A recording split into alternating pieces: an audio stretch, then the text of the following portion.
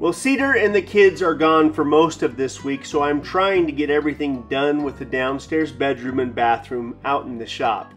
But I still want to do an accent wall before I paint.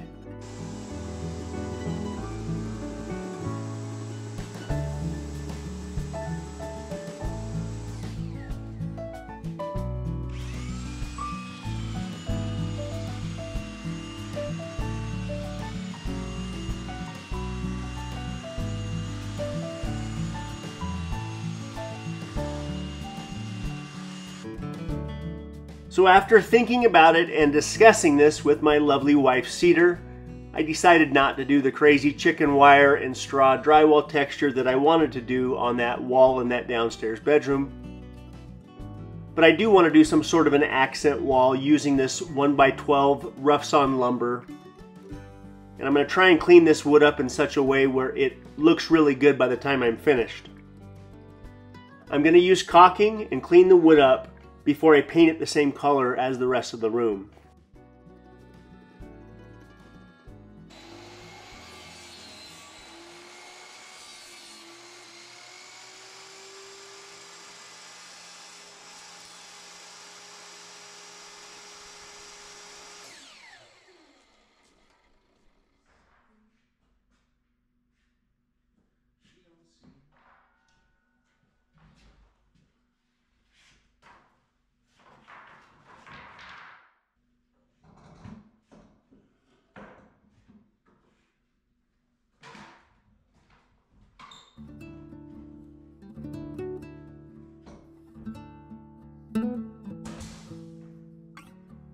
By adding the ribs to the sides of the rafters and the corrugated tin in the ceiling, naturally it's going to take me a lot more time, but I think the end result will be worth it. As I said before, I'm going to go over everything with some caulking before I paint it, and then I need to add the insulation before I put the corrugated tin in place.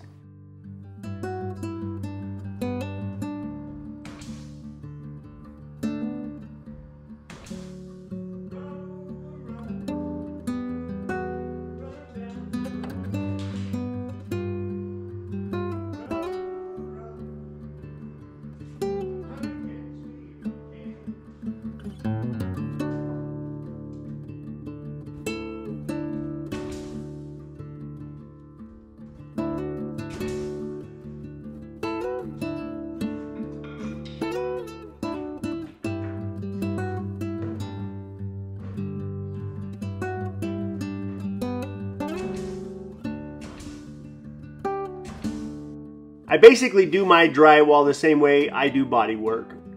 So after putting it on and sanding it off until I've got all the walls flat, it's finally ready for the final details and then the paint.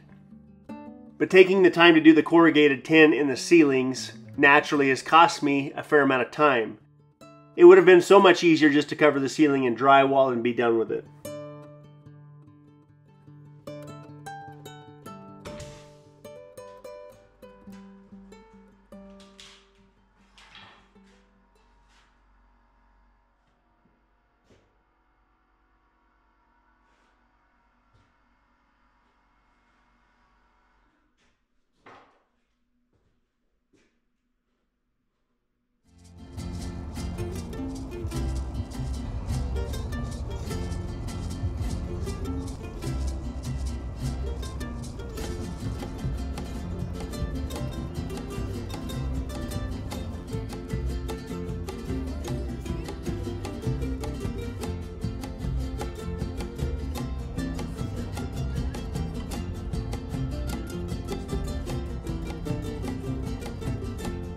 La nieve del enero no se quiere derretir.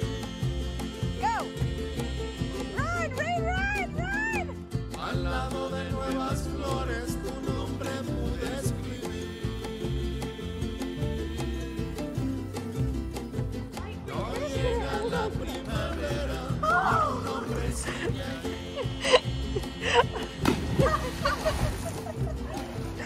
Como siguen los recuerdos que viven dentro de mí. Oh! You made it! You made it!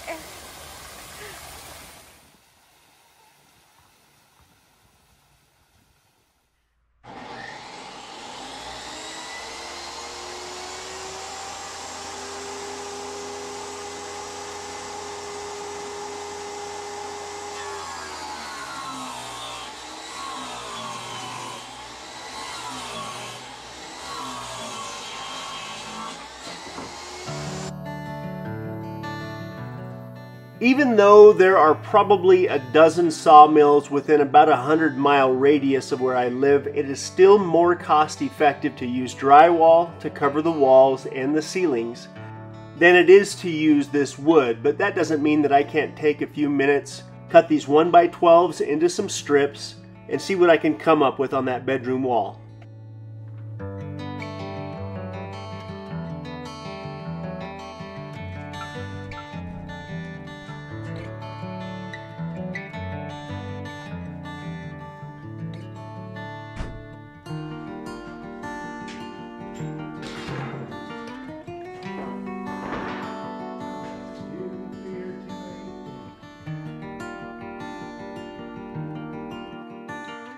When I use this wood inside, the one thing that Cedar has asked me to do is to take the time to sand it down so she can actually wipe it down and clean it with a regular rag and not get a splinter in the process.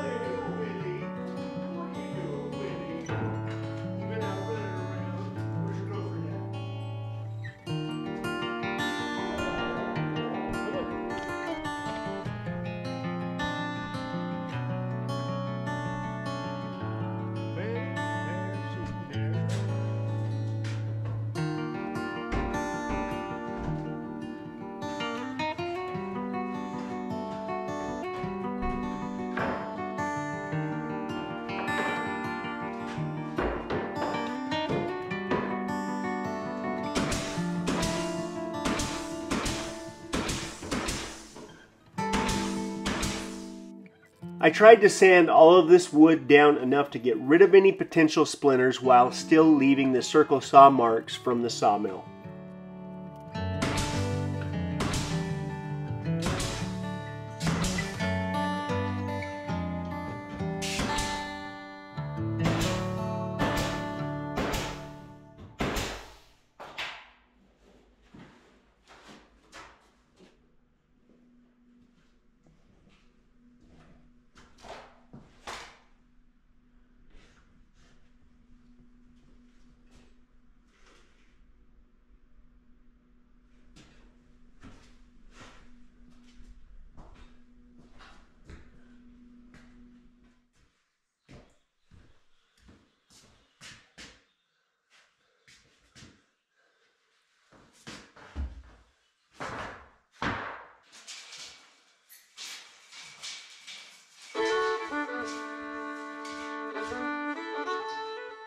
So that pile of 1x12s that I picked up nearly 2 years ago now, that was supposed to be used to finish the siding on the back of the shop, but now I've used up on a dozen different projects around here. That wood has been sitting, covered, and dried perfectly, so now, because it's straight, I can use it for things like baseboard, window casing, and now this accent wall.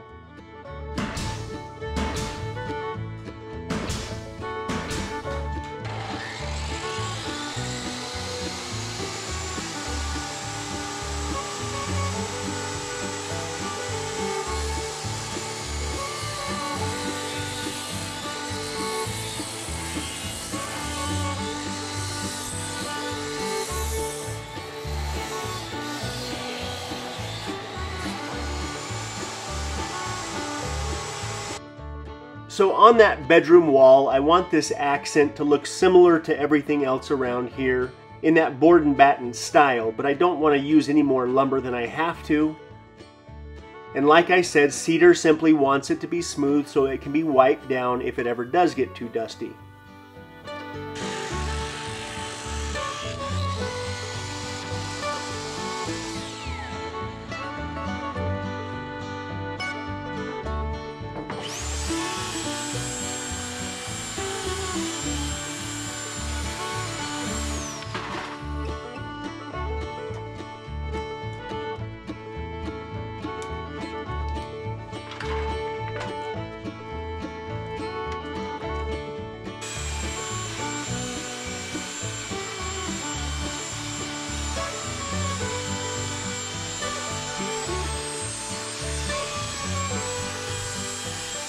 Using my belt sander, I cleaned up all the wood and I tried to leave all the beautiful saw marks at the same time.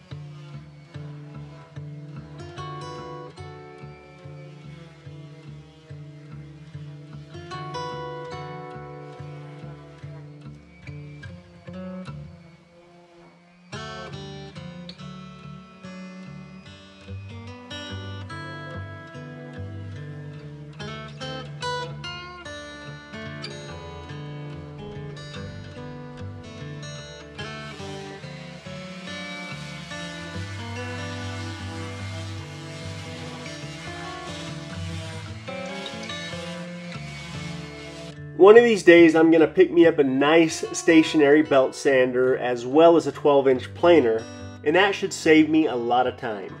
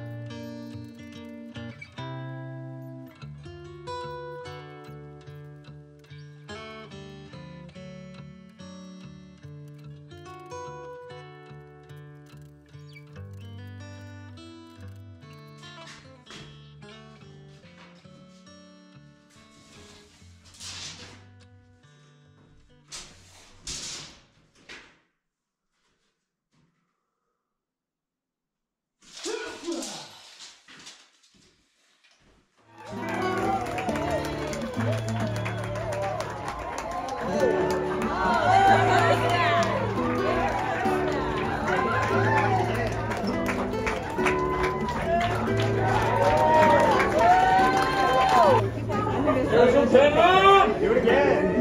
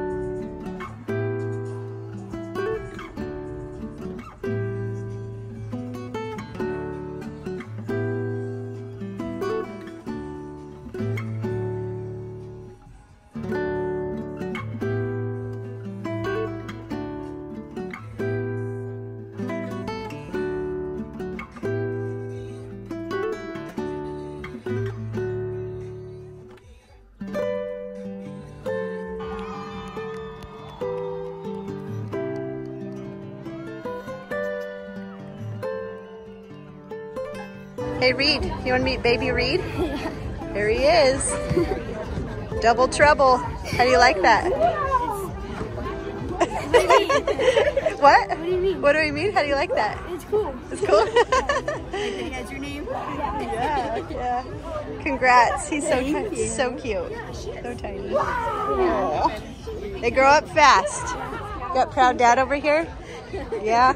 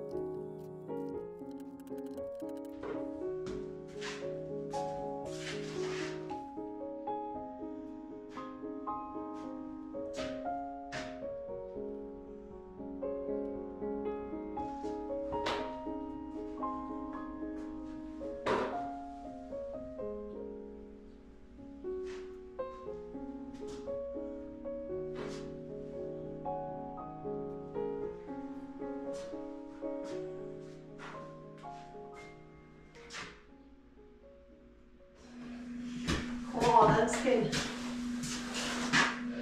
Is this just the drywall? Okay, get it with your down right now. Well, what do you think? I think it's a bedroom out in the shop, and I don't know that I need to put any more effort into it than I already have. I think it's fine, don't you? So you're just going to paint it white I'm over? going to caulk everything and paint it all white. So this is the headboard apparently. And how come you did it right here? How come you did it that level?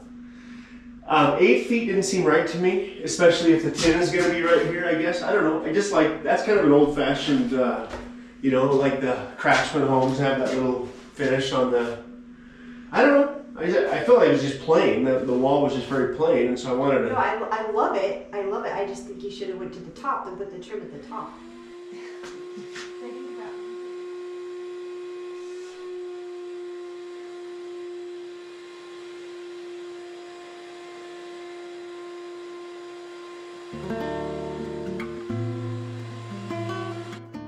Well, Cedar approved, so it's time to get ready to paint.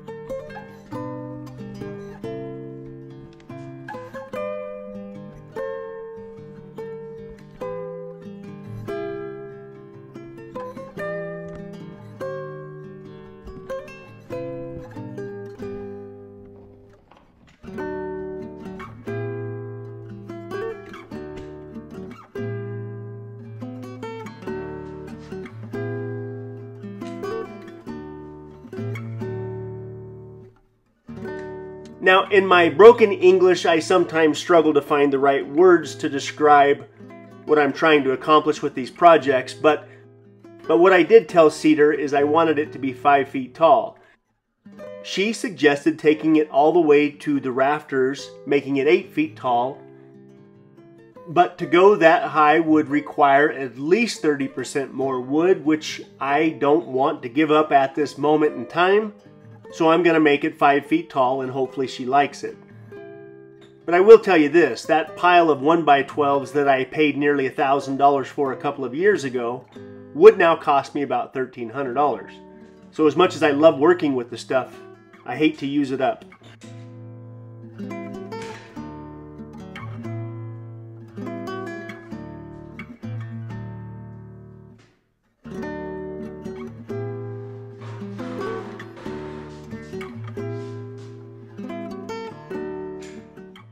One of the things that is not my strong suit is taking time with the details in situations like this. Slowing down and filling all of the nail holes with caulking is not my favorite job.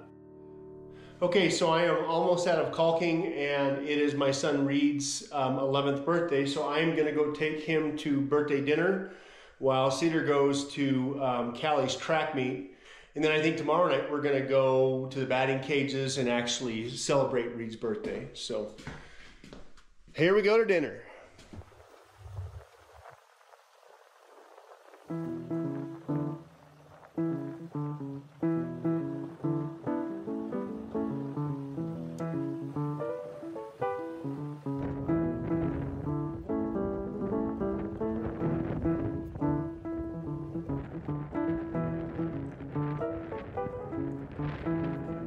Cedar and Callie are at her track meet, so Reed and I decided to go do a little bowling for his birthday.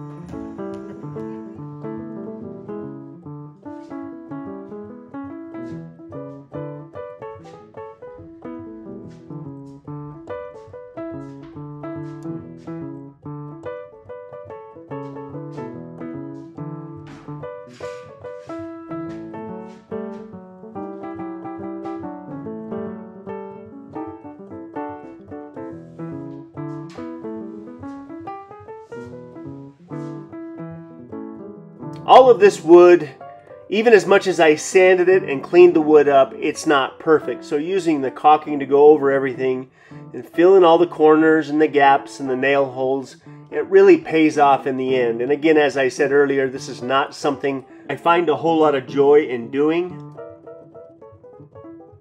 But the difference between a good paint job and a subpar paint job, I would guess, comes down to caulking.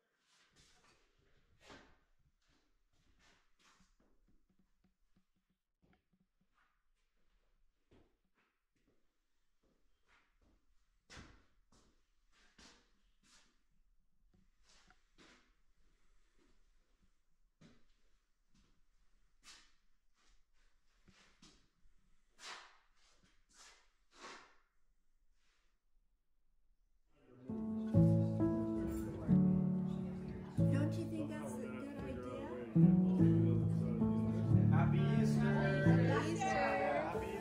I'm hushing the dog on the chain. I'm running up stones on the edge of the bank. Rally the troops for another refrain. I sing this softly to myself.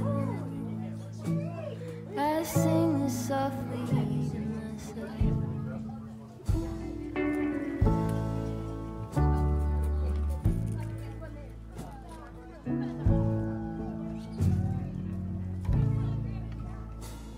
I'm buried beneath the sand. There's no way to speak or reach out my hand. Watching the paper slowly unfold, bracing for news that I can't bear to hold. While I'm singing this song to myself, I sing this softly to myself. Tore up my jeans on the fence. This iron road I cannot bend, but my walking is lighter when I walk with a friend. I sing this softly to myself. I sing this softly to myself.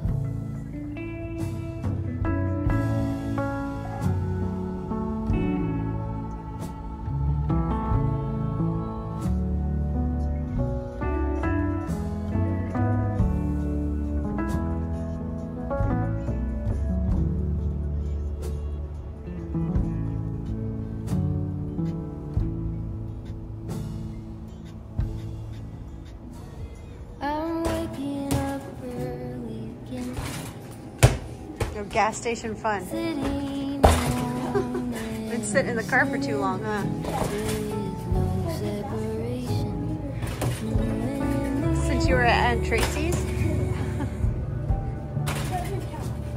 I sing this softly to myself.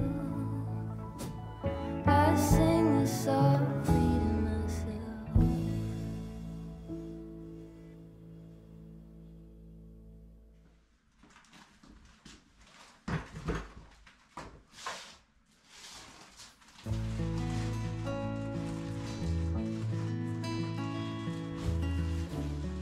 With all of the caulking now done, the very last thing that I want to do before I paint is to get all of the insulation in place. Because this is fresh drywall, I'm going to do 2 coats of primer, and once the primer dries, I'm going to do 2 coats of an eggshell finish, and you guessed it, bright white.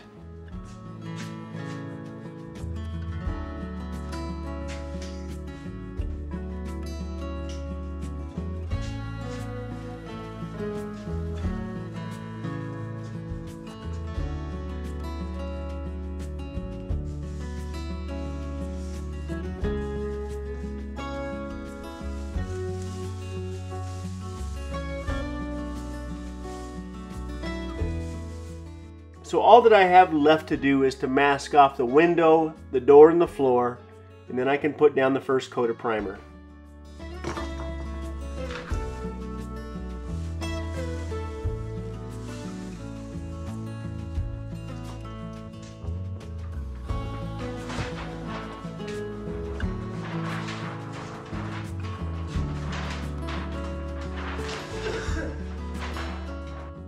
Well, as much as I don't like to paint, if I can use my paint sprayer, it's really not that bad, but it's super important that I take the time, tape everything off properly, so when I do start spraying, I don't have overspray marks all over.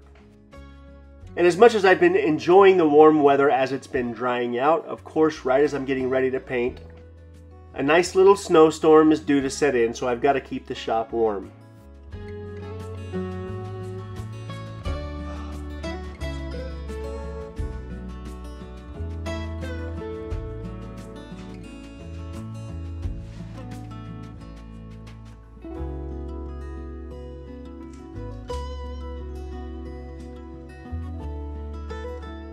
Well, I'm getting the bedroom and the bathrooms out here finished up in the perfect time because, as I've said before in many different videos, if you happen to live in a small town, the best time of year is the middle of the summer. And we love our summers up here.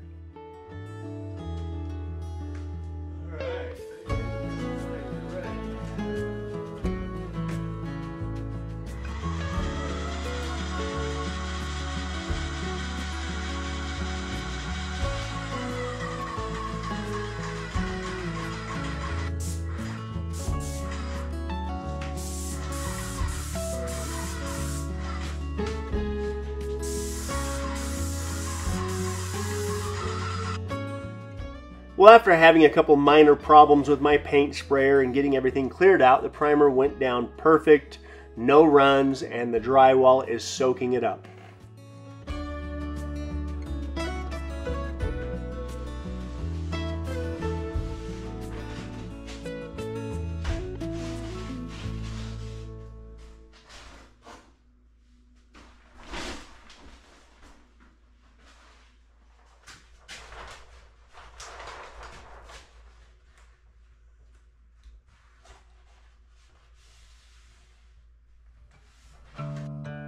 If I can get the paint to go down as good as the primer did, then this paint job should turn out perfect.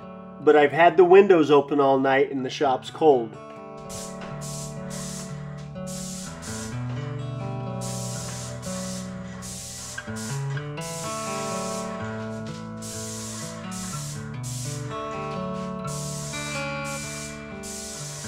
The only downside to the paint sprayer is I can get in a bit of a hurry, and if I'm not careful I can have some thin spots that can come back to haunt me, so I try to take my time to get the coverage down right the first time. And then even after I was done, I went and grabbed the wife and brought her out here to make sure I didn't miss anything.